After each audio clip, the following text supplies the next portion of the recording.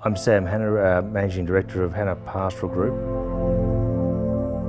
Today we're at Colly Creek in Willow Tree.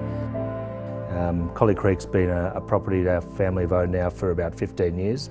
We've developed Colly Creek to become a breeding property specialising in purebred black Angus cattle. We do everything on site from genetics and breeding, backgrounding and finishing, even to our own boutique feedlot operation. Here at Colly Creek our animals come first. We're very low stress handling. Low stress stock handling for the end product means calmer animals, which means better eating quality beef at the end of the day.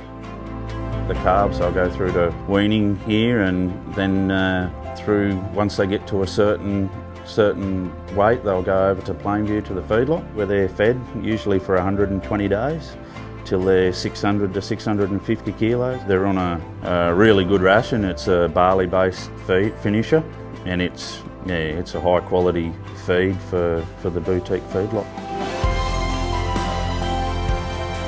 We select the best 25 every month, which go into Graze restaurant. So Graze at the Willow Tree is a restaurant that we started 10 years ago, not only just as a great meeting place for locals as a hotel, but we wanted to have a point of difference and an outlet for the premium beef product we produced. So Colly Creek is 2 kilometres from the hotel, probably giving us one of the smallest footprints of any operation in terms of paddock to plate. My name's Ben Davis. I'm the head chef at Graze restaurant at the Willow Tree Inn. With the restaurant here we have about 100 covers on a Saturday night. Probably the bulk of our trade here is local. We get a huge amount of repeat business. People love the idea of the fact that we can hand on heart say that all the beef that we get is within a couple of kilometres of the hotel. When you've got such a beautiful product, you really don't need to mess around with it. It's just a dream come true for any chef. These cattle are purely bred for graze. We've got a dry aging room at the back for 30 whole bodies. We bring 10 bodies up a week into our restaurant dry aging room, hang them in the windows so people can see them.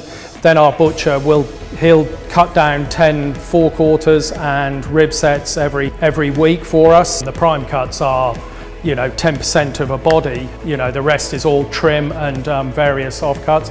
You have to be a little bit more creative. The lovely thing here is that it's a pub, so we do have a bar. We mince a lot, we dice a lot, we make pies, burgers, steak sandwiches. So everyone can enjoy the Colly Creek experience. We braise our briskets down, we do our own beef ribs, we smoke all the meats for our charcuterie, we make all our own sausages, cabana, chorizo, salamis, we make all those. That's the way we use the whole body.